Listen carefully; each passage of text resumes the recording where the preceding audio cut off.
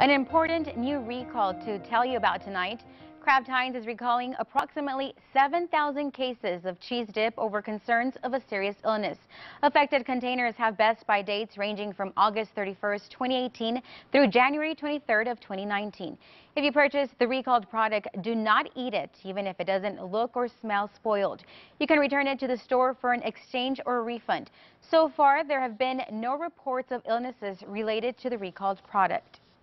Facebook officially launching a new live feature today called Watch Party. The new feature available to all Facebook groups around the world. It offers a chance for users to watch video streaming sessions in real time. Participants in the group can interact with each other during live or recorded videos. And each watch party can have multiple co-hosts.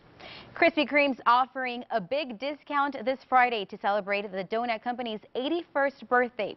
Buy a dozen donuts on Friday and you can get a second dozen of the original glazed donuts for just $1. The company says it's at participating shops across the United States, so you may want to double check with the shop nearest you.